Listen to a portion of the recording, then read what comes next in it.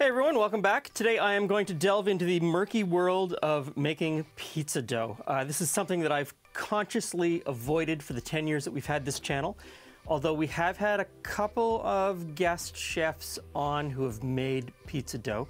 I've stayed away from it, but I think, I've got 30 years experience of making pizza dough a couple times a month. I might have something to pass along, so I'm going to show you my recipe, my method that I've sort of found works for me at this point. So, 4 ingredients, only 4 ingredients, and the first ingredient is flour. Now, that is 00 Italian pizza flour, and when you say 00 flour, it doesn't always mean that it's pizza flour. 00 only refers to how finely the flour is ground, which 00 means very finely. So you could have 00 cake flour, which has a very low protein content and is absolutely the worst for making pizza. So make sure that you get a high protein 00 flour. Now, if you can't get 00 flour, which I always can't get it here where I live in Toronto, or when I can get it, it's unbelievably expensive and I'm just not, whatever, I'm not gonna pay that much money for the flour. If what is stopping you is that you can't get 00 or you can't afford 00 or you just don't wanna give in and use 00, use bread flour. As long as it's a high protein bread flour, it's going to give you a pizza dough that is pretty good in the end. And if you don't have bread flour and you've got all-purpose flour and the only thing that's stopping you is a bunch of jackasses on the internet telling you that you have to use 00 pizza flour, whatever. Use the flour that you have. Just don't use cake and pastry flour, too low a protein content. So, in the realm of things, all-purpose flour is pretty good, bread flour is better, 00 pizza flour, absolutely the best.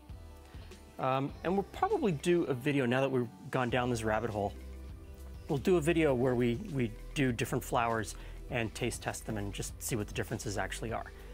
So that was 500 grams of flour, and that amount gives Julie and I 3 reasonably good-sized pizzas that fit in our oven. So 500 grams of flour. Now the next thing is salt, and this is just coarse salt. Coarse salt, of course, non-iodized, and I just mix that in. And the amount of salt is 3% of the weight of the flour. So 3% of 500 grams is 15 grams. 15 grams of coarse salt works out to about 2 teaspoons. Of course, it's best to weigh if you want consistent results.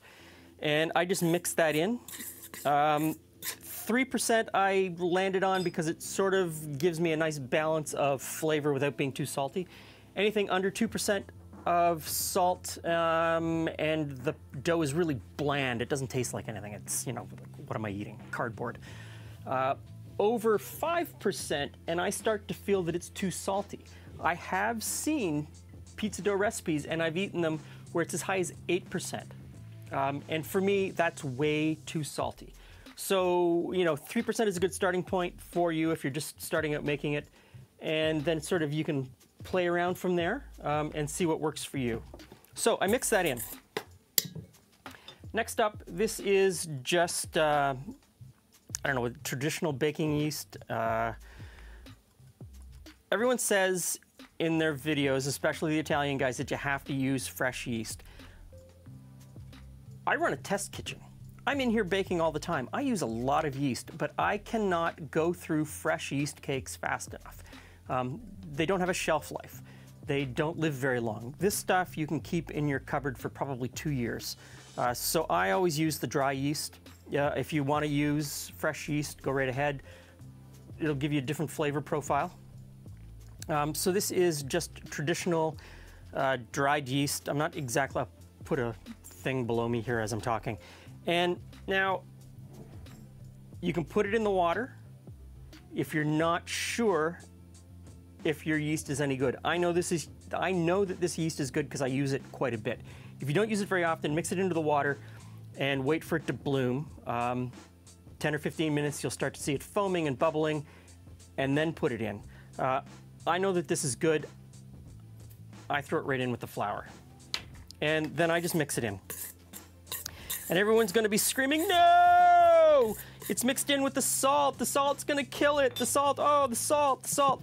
Yes, salt does slow down the yeast. Salt can kill the yeast. In this amount, the salt will not hurt the yeast. And it's going to go for a very long rise, so the fact that the salt might retard the yeast isn't a problem. Salt is always in bread, yeast is always in bread. For thousands of years, the two have been working together. As long as you don't put too much salt, you're not going to hurt it. So I put it in like that. Now, oh, and that was 1%. So the amount of yeast by weight was 1% of the weight of the flour. Which again works out to about 1.25 teaspoons-ish. So, turn this on low, and I've got the water here. And I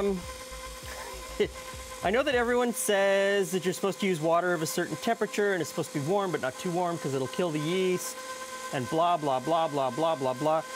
Room temperature water. Room temperature water means that it's not going to be so warm that it's going to hurt the yeast, and it's not going to be so cold that it's going to stop the yeast from activating. Room temperature works really well. And so at this point, just running slowly, a little bit faster, the water's in there, and it's going to start to pull the flour in and form a ragged ball. So we've got a ragged ball in there. I set a timer for 30 minutes. Shut off the mixer and just let it sit for 30 minutes. I don't cover it, I don't touch it, I don't go near it, I don't even think about it for about a half an hour. What I forgot to tell you was how much water I put in there. So this recipe is 60% water. So you take the weight of the flour, 60% of that weight, 500 grams. So 60% of 500 grams is 300 grams. I use 300 grams of water. Luckily, in the metric system, 300 grams of water is 300 milliliters. And that gives me a dough that is sort of in between too sticky or too dry. Gives me nice puff when I put it in the oven. I have done doughs up to about 65%, and I find them far too sticky to work with later when we're shaping. So 60% works for me. I don't use any oil. I don't like what oil does to the crust. That's just me. You could put in a couple tablespoons of oil if you want, or use oil at various points in the process. And I don't use any sugar. I don't use any sugar. You don't need sugar for the yeast to bloom. You don't need sugar for the yeast to activate. You can make the yeast work faster by adding sugar, but because we're going to let this go for a very long ferment in the refrigerator, we don't need it. And I find that adding sugar adds a flavor that I don't really like. So 30 minutes, and then we'll come back and we'll give this a knead. Okay, so the 30 minutes is up and the dough has been resting. Now, this is not a true autolyze rest. An autolyze rest is where you just mix together the flour and the water, and then you let it sit for, between 20 minutes and 2 or 3 hours. And during that time, the water completely moistens the flour. And it also starts to break the starches in the flour into the simple sugars that the yeast is going to need in the fermentation process. This leads to a dough that is much easier to knead, much easier to work with down the road, has a much better crust and flavor. This simple rest at the beginning has consequences all the way down the line. Now, a true autolyze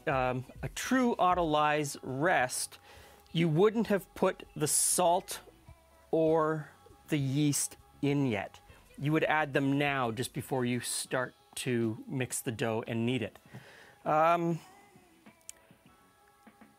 put them in at the beginning. I realize that it's not a true autolyze rest.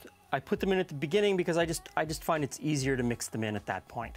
I still find that this 30-minute rest gives me most of what I want out of that rest later on. So if you really want to do a true rest, you would hold back the salt and the yeast and add them in now. So let's move on to the kneading.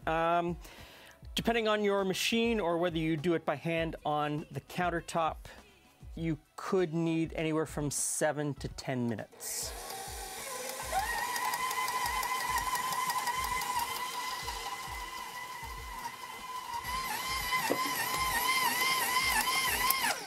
Okay, so we are fully kneaded at this point.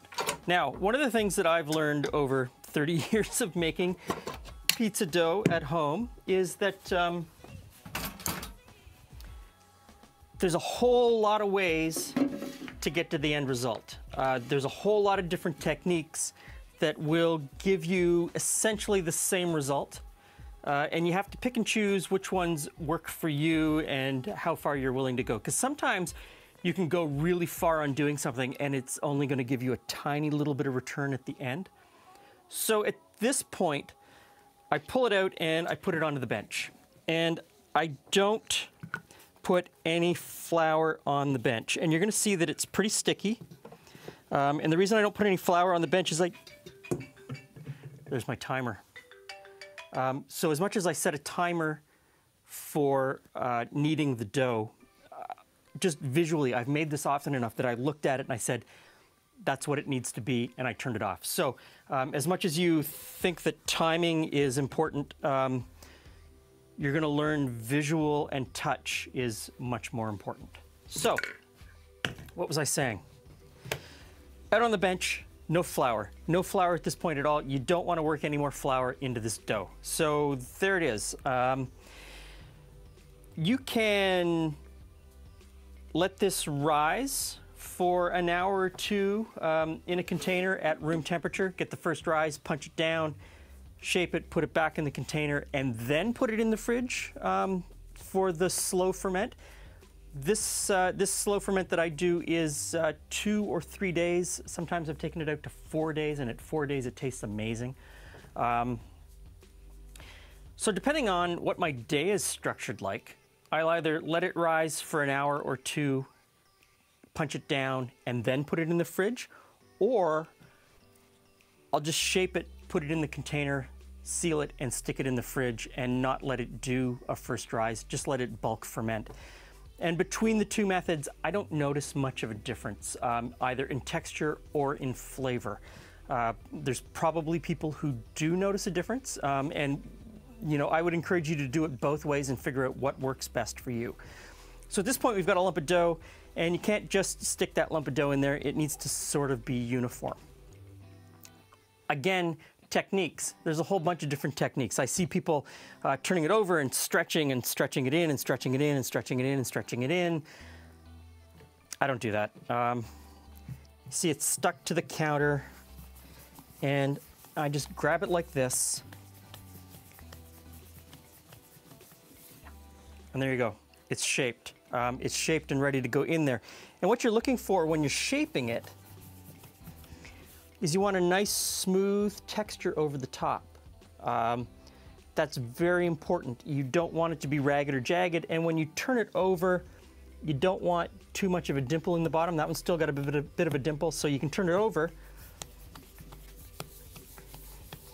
And there you go. So pick that up, put that into a container, put a lid on it, and I stick that in the fridge for this dough. Like I said, I usually go 2 or 3 days, sometimes 4 days. If I really wanted to, I could leave this in the fridge overnight or for 18 hours and then eat it for supper tomorrow, and it would be fantastic. It would still be really good.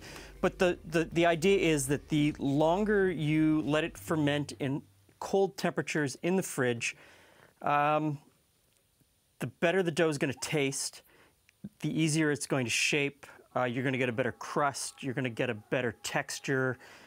Pretty much everything about it is going to be better. That long ferment, there's nothing that you can substitute for time.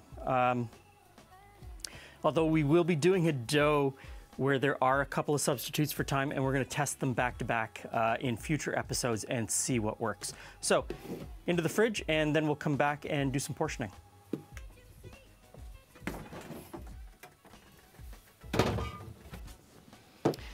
And this is what it looks like after 3 days in the fridge. You can see it has doubled in size, probably more than doubled in size. And now it's time to portion it out. I'm just starting up the pizza oven. Got about an hour, hour and a half until I'll be ready to bake, and that will give this time to come up to room temperature and have that one last rise. So the dough is really stiff at this point. Use a scraper, get it out of the container and onto your workbench. No flour on your workbench. And you want to just break this into, this is enough for 3 pizzas, so you can eyeball it. If you really want to, you can weigh it to get it exact, but you don't need to be that exact. Just take a good chance and say that's about right. And now you just form it into a ball the same way that we did before we put it into the container. And that's why you don't want any flour on your bench at this point. Get that nice smooth shape around the side. That one's good. Move on to the next one.